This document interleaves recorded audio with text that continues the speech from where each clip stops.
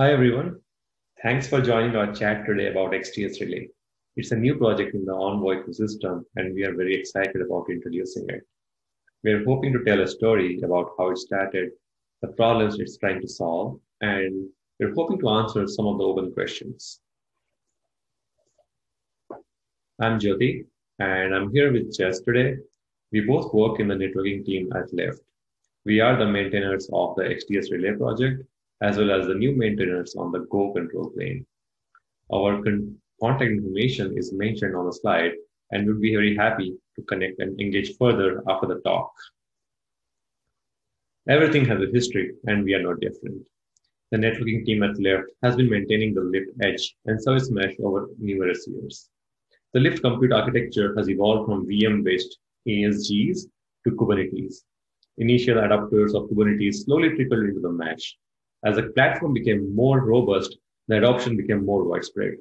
In order to maintain one way of doing things, the leadership also made a mandate to move all services to Kubernetes by the end of 2020.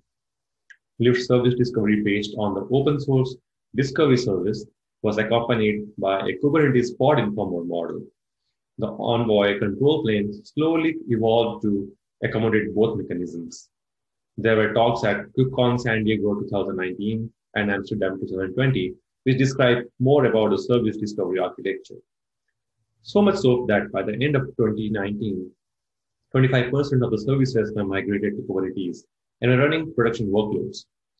This was enough scale for ugly incidents to occur. And at the center of it all was Lyft's homegrown control plane. By 2019 December, it was clear that the current architecture won't scale if more services kept moving to Kubernetes. We made point-in-time fixes to keep the systems running, and at the same time came up with a novel approach of managing service discovery. It's called xds-relay. We'll briefly describe a bit about the before and after model of how service discovery works at Lyft. We have a homegrown control plane based on the Go control plane library. It subscribes to endpoint updates from VM-based discovery service and Kubernetes API server. It also subscribes to cluster updates from a relatively low flux S3 files. The control plane is connected to the Envoy sidecars via gRPC. These sidecars could be on legacy VMs or containers on the pods. So far, so good. One striking difference between the legacy and the Kubernetes stack was that VMs take minutes to spin up, while the pods take a few seconds to be ready. This gives the services an advantage to keep the instance counts low and aggressively scale up when traffic spikes. This pattern causes most services to scale up at peak morning and evening commute hours, and then quickly scale down too. We, like most control planes, use Envoy state-of-the-world XDS. This means if there's a service A having n endpoints and a dependent service B with m endpoints, a new pod coming up in service B will cause at least m membership updates on service A. Based on how much each service scales, this quickly becomes an m-crossing problem and causes too many updates across the hundreds of services in the mesh. These operations come at a cost of elevated CPU. We frequently encounter long periods of elevated CPU on the control plane instances, and this caused some bad outages. Next, such a huge influx of new pods causes all pods to create new connections to the control plane. At scale, connection management becomes a bottleneck. It has a cost, which adds up quickly and causes CPU pressure. Since the control plane was VM-based, it could not scale proportionally. The interesting part starts next. It is the control plane's responsibility to understand the update, pack the information in the gRPC object, and send that across the dependent sidecars. This process needs the gRPC payload to be serialized into network bytes and sent. Serialization is a CPU-intensive operation, and we noticed that as more and more services adopted Kubernetes, the control plane CPU was through the roof when everything scaled up and down. The scale down characteristics is very similar to scale up and suffers from the same symptoms. The next question is, why is high CPU bad? High CPU usage causes throttling and slows down the system. The payload cannot be serialized and sent fast enough to the sidecars. This happens while there are more payloads still getting queued. The endpoint discovery at Lyft does not have a durable storage, and any missed updates would mean membership information to diverge and become stale too. A stale membership can cause incorrect routing and panic routing in Envoy.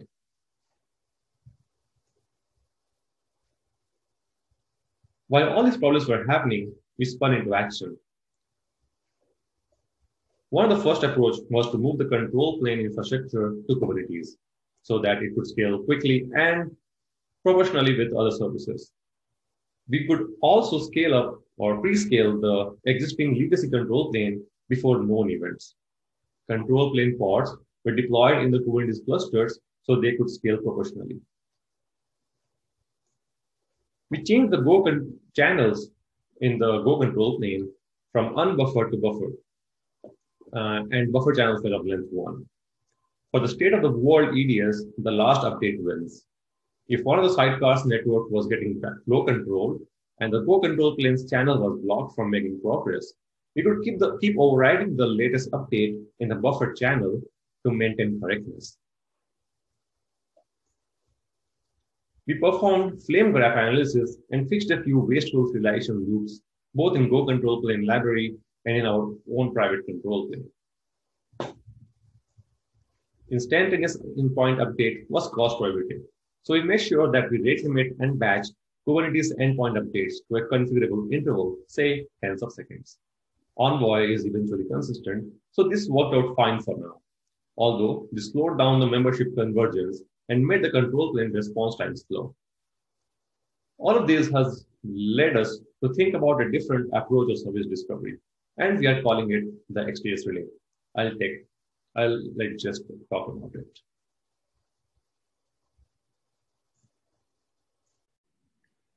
Thanks, Jyoti. So xds-relay is a project that we started early in the year to address some of the stopgaps that we mentioned. And from its conception, we had a few goals in mind. First, we wanted to be built entirely in the open. So we've spoken with a few companies in the past months operating at a similar or larger scale than Lyft. And there's always this reoccurring theme and questions of what is the standard for control plane implementation? Will Lyft be open sourcing our control plane? And control plane development is difficult, and there's a lot of intricacies to get it operating at a level that behaves correctly for a particular company's infrastructure. One of the goals with xds-relay is to be able to abstract away the layers of Lyft's control plane that we do believe is shareable. And secondly, we want this to be an out-of-the-box solution that users can run and operate with minimal knobs. xds-relay also will implement a popular and well-supported open source Go control plane library. So we see xds-relay as a CDN for XDS. Initially, it's an aggregation and caching layer that's meant to reside physically close to XDS clients, so those running on the same region, data center, etc. Similar to general benefits of using a CDN, users of xds-relay can benefit from faster delivery of XDS responses, faster service uptime, and reduced bandwidth costs from caching and other optimizations that we have for this project. xds-relay will be configurable with rule-based definitions in order to specify a group of XDS requests that should get aggregated and cached to the same key.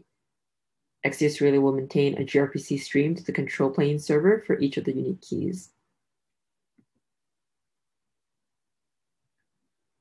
So Lyft's current control plane manages multiple facets, pre-processing of multiple sources of Lyft service metadata in order to generate the XDS responses, pulling from legacy discovery mechanisms and the Kubernetes API server in order to get endpoint information, and last but not least, caching and fanning out of discovery responses. So xds-relay will pull out the connection management and caching aspect, allowing the control plane server to scale independently of XDS clients. We're also making a lot of optimizations into the transport layer in order to make the connections low latency and low throughput. xds-relay will also have built-in common control plane observability mechanisms, including stats supporting multiple syncs, error warning and debug level logs, as well as admin endpoints for viewing the cache and other common control plane endpoint usability tools. So alongside upstream server retries, xds-relay will implement mechanisms to stop a thundering herd of requests from XDS clients through a queuing and rate limiting mechanism. Lastly, we want to build xds-relay in a way that the components operate in a plug-and-play manner. We'll get into a lot of the ambitious goals we have surrounding a general relaying type component later, but we understand that a feature-rich set can be bloated for a company that wants to just run lightweight components. For that reason, we're conscious to make xds-relay as extensible as possible. So at the heart of xds-relay is rule-based definitions for request aggregation and caching. And here's an example where we've decided to cache on service and request type pairings. We use YAML structured match and result compilers in order to create the unique aggregated keys. We won't dive into the specifics here because we'll be doing a demo shortly.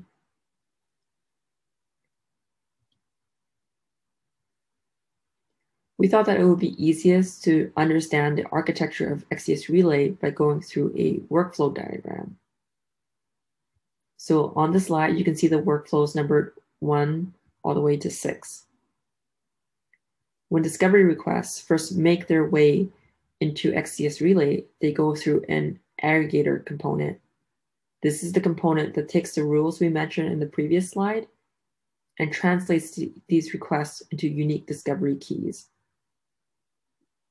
So in this example, we've chosen to map both requests to the same key using a combination of the node ID, the cluster, and the request type. So once the aggregated key is generated for a request, the request gets added into an in-memory cache with configurable TTL and size limits. If there is already a response in the cache and the versioning is different, xds-relay will immediately return the discovery response to the sender. However, if there's not a response available or the versioning is the same, xds-relay will maintain an open watch for this request by storing it in the cache, and it will wait for a new response from the upstream management server. So xds-relay only ever maintains a single gRPC stream per cache key. And this coincides with the first unique request to log a cache entry for the key. The first request is propagated to the upstream management server through our upstream client, and Go routines and channels are used in order to await discovery responses from the management server. Upon a response from the server, xds-relay will then fan out the response to all of the XDS clients with an open watch in the cache for the specified aggregated key, and then remove the watches from the cache.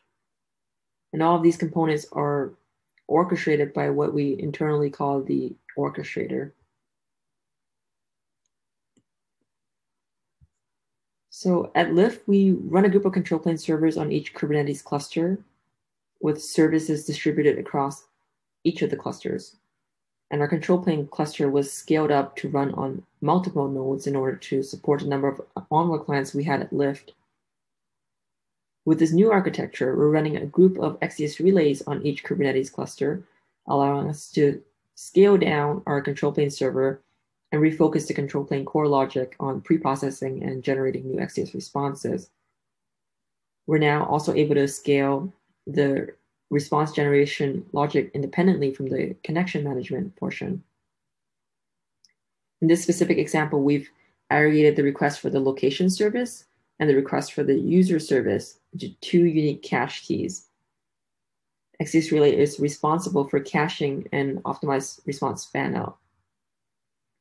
So this implies that the connections to the upstream server is also a lot smaller than they would be without the relaying type component.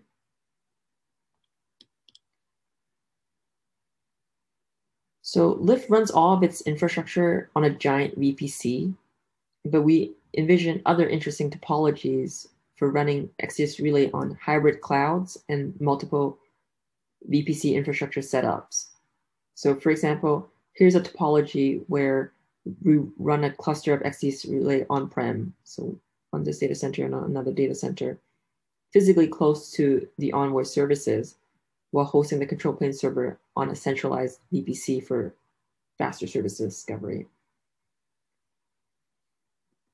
Now we're going to get into a demo. All right, in this demo, we'll be running a very simple setup with a management server that just sends snapshots every 10 seconds, a xds-relay server, and 2 Envoy clients. So we'll begin by starting up our management server.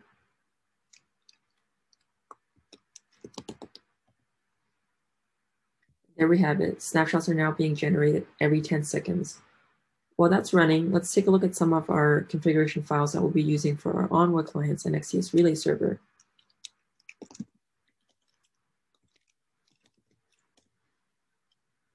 So we have 2 bootstrap files here for the Envoy clients, and they're quite simple. One of them has the node ID Envoy client 1.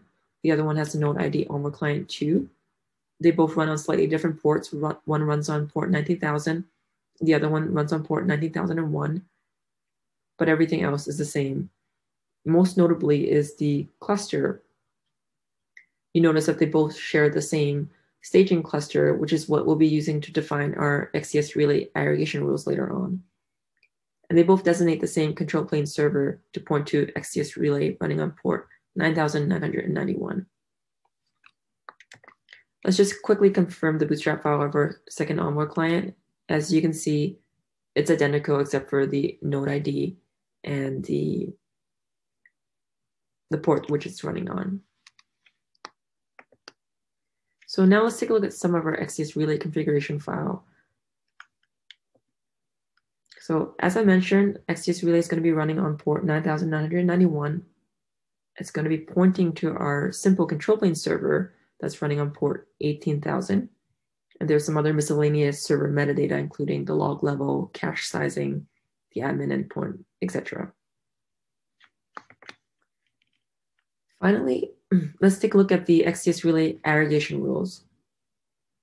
And these rules might look quite intimidating at first, but it's actually pretty easy to understand. So it's going to end up generating keys that look like staging underscore EDS or staging underscore CDS. And how that works is via these fragments. So for the first fragments, we look at these request types that fall under LDS, CDS, EDS, or RDS, and we apply this regex match and replace operation on the node cluster. So because in our Envoy bootstrap files, we had the node cluster set to staging, this will actually always result in staging as the first cache key fragment.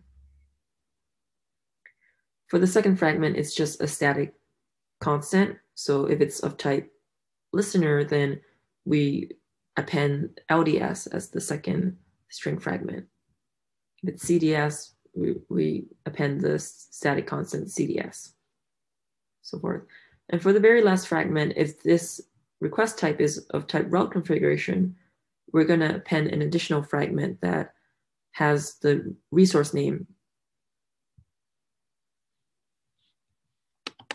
So again, all that is saying is that we're going to end up with these aggregated cache keys in xds-relay that end up looking like staging CDS or staging EDS, etc. All right, so now let's start our xds-relay server using those bootstrap configuration and aggregation rules that we just talked about. Okay. So if we were to curl the xds-relay endpoint right now, we're going to notice that the cache is going to be empty.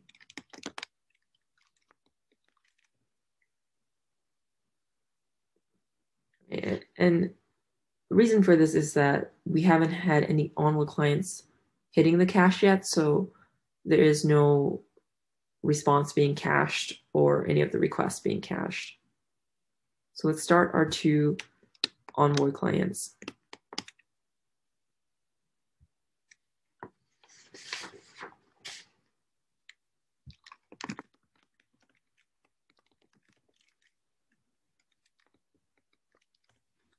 This is the first client being started, and you can see a bunch of activity happening in our xds-relay server since we have debug level logs turned on.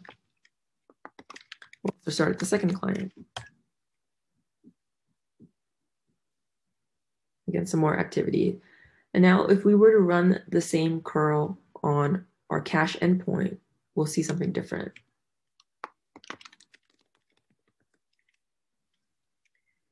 Also of note here is that we're using JQ to make the output more concise for this demo.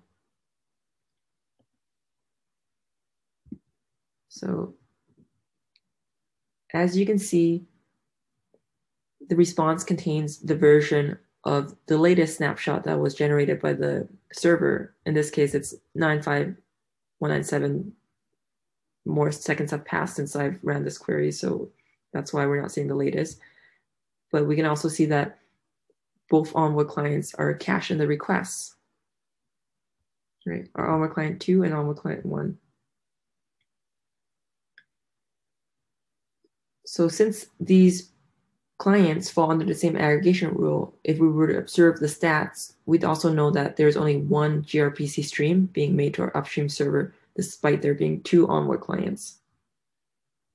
We can also validate that the Envoy clients have received valid CDS information by querying Envoy's admin endpoint.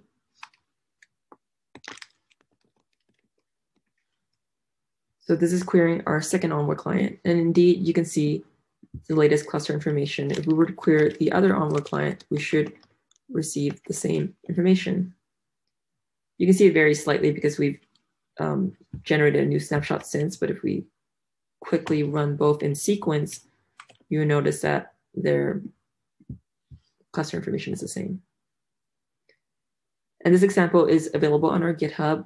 If you would like to try it out for yourself, please let us know your thoughts. Thanks.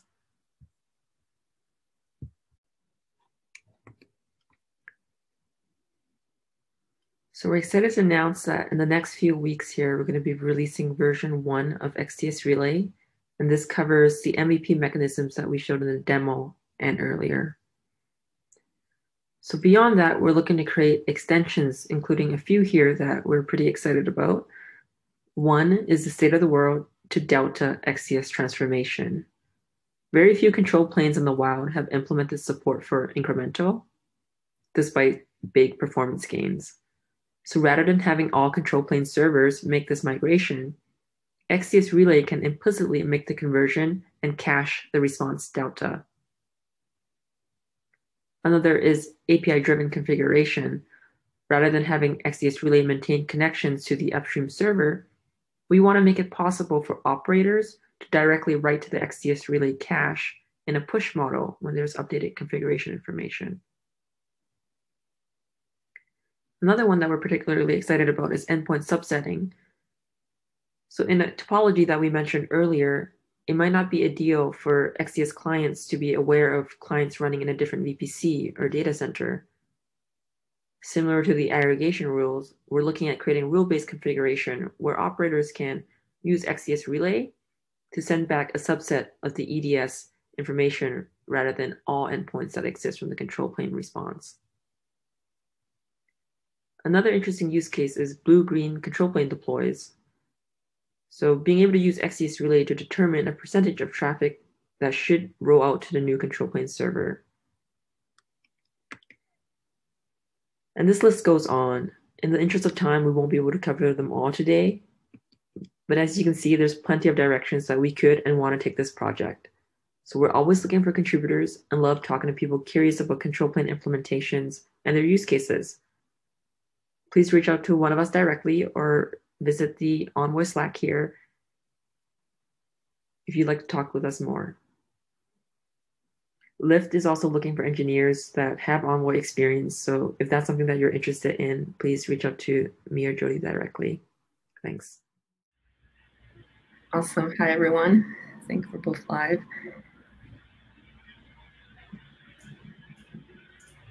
Trying to start that question. In the context of endpoint subsetting, where do you draw the line between logic that belongs in xds-relay and logic that should be in the control plane? Personally, I think this is going to vary by a lot of the use cases that your company is implementing.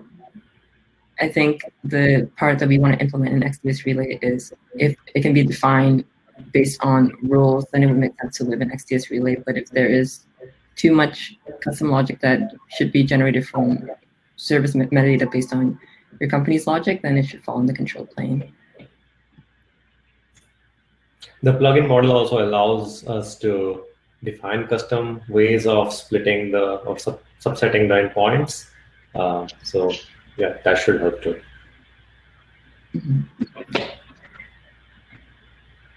Jyoti, maybe you can take this next one since you worked a lot on the upstream. Yeah, in case the control plane is not present momentarily, will Envoy continue to receive configuration?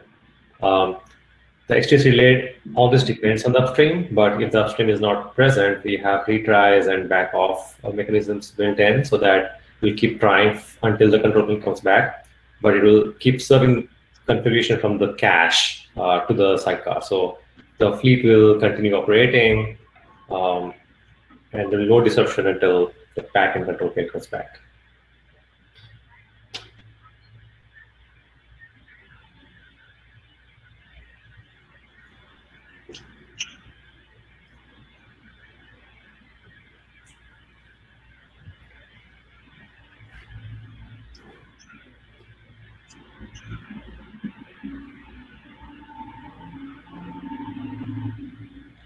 I might have missed it, but how widely has this been used in the wild? Because as we haven't issued an initial release yet, I would say there's no customers using it in the wild. We have a few people from other companies that are testing it for us, and we're internally releasing it within Lyft. But so far, it's sort of in an early alpha stage. We are serving our staging traffic on this at this point. And once we are in production, we'll probably do a MVP release.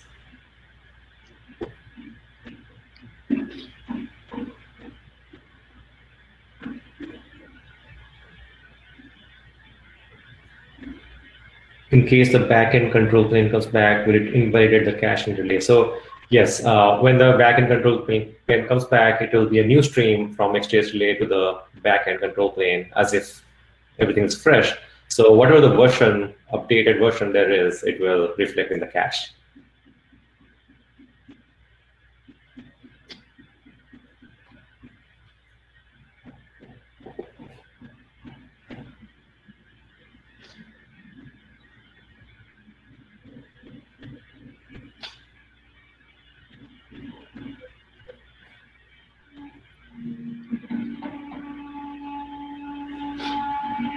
I guess we're at time almost, unless there's any other questions.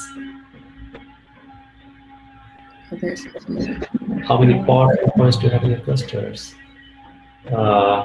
It varies. We had times when we are like 50K pods or something, but yeah, I have no exact numbers to share at this point.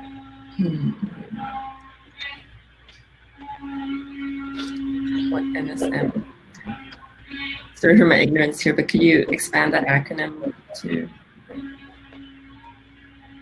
Yeah, probably we can take this offline. You could engage with us on the xds-relay Slack or on GitHub.